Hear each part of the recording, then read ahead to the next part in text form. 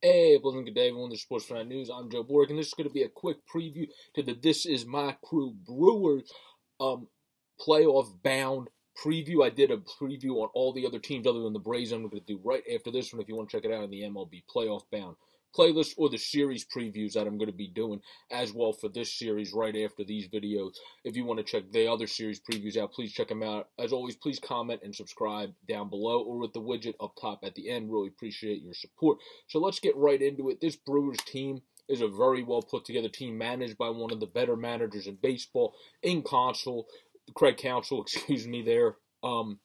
And they have a great pitching rotation. They have Freddie Peralta, obviously. They got Corbin Burnes going in Game 1. And they got Brandon Woodruff going in Game 2. They got 3 potential Cy Young pitchers there. Then you got Adrian Hoser, who's actually still a pretty good pitcher when it comes to all things considered. Just not the level of them. But they got a deep rotation. They've got a very good bullpen out there in Milwaukee. So when it comes to pitching for this Milwaukee Brewers team, they really got nothing to worry about. Like I said, they already got Hauser. They brought in Hunter Strickland. He's a veteran. Eric Lauer had a good season for them. So it just goes on and on when it comes to kind of finding and executing on that pitching for them. When it comes to hitting, they have, of course, their big kahuna that they were able to acquire this season was Willy Adames from the Rays that allowed Wander Franco to then flourish with the Rays, and then Willy goes over there and flourishes, which it was nice to see Kevin Cash give him his props and say how happy he was to see him be in the playoffs, and he's very happy to see him succeeding over there. And then they also were able to bring in Colton Wong, who of course has been to the playoffs and had success with the Cardinals. So you have some guys that have the experience there, plus a guy in Adames that's just very good, albeit doesn't have the experience, but looks like he's an emerging star. So you're going to want to have him. You got Eduardo Escobar, who's a nice, experienced veteran to have. Jace Peterson emerge. Obviously, the thing you're going to be looking for, Avisail Garcia was a great pickup. The thing you're going to be looking for the Brewers, for how far they're going to go into the playoffs, is the former MVP, Christian Yelich, because this team already has a good lineup of all the people I already mentioned, plus Lorenzo Cain in there as a veteran. But in order to go the farthest, you're going to need who is technically your best player, because he really is talent-wise.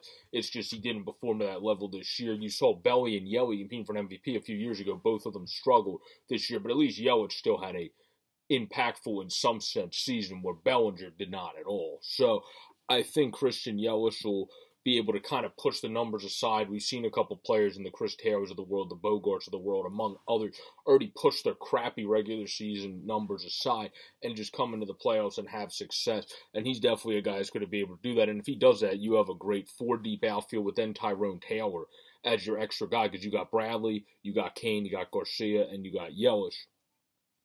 The big thing, obviously, when it comes to the Brewers, that you're looking for in their offense, that might be the one weak point, is Vogelbach, Tellez. They're not bad first baseman. That's just the weakest point, you would probably say, when you look at their team. But this team has a good lineup. They have a good through-and-through pitching rotation.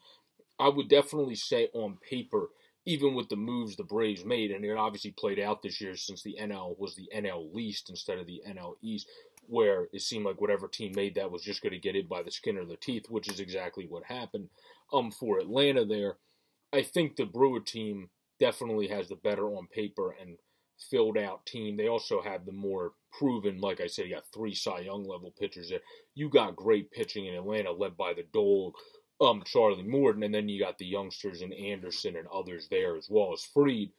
But they haven't been doing it for even as long as the Burneses and Woodruffs of the world, the youngsters. So I do think I would have to give that to the Brewers. And then the lineup is definitely closer, because it all depends on what Cain's able to do in the postseason. Will one of the first basemen, since his unsung heroes, Tellez or Vogelbach, get hot, and that will really contribute. The lineups, I would say, are more even, because picking up the Rosarios for the Braves, that did help them. But I'll talk about that more in the series preview.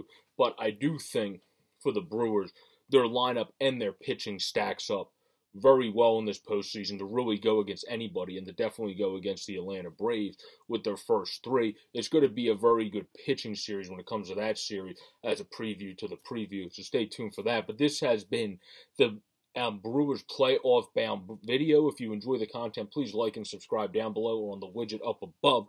Go Brewers. I hope you guys have a successful postseason, since I obviously am not a fan, as you can tell from behind, of the Atlanta Braves. So I'll definitely be rooting for you guys, and definitely would slot you guys as the favorites coming into this series as well. But that don't mean anything. It's playoff baseball. Anything can happen, as we know from the past. But I would definitely slot the Brewers as the favorites going into the series because of the stacked pitching we highlighted in this video, plus the very good lineup that if Yelly just turns into Yelly again, well, damn, look out. That team's going to be scary. Have a great, safe, and pleasant day, everybody. Enjoy the rest of the playoffs. Peace out, everyone.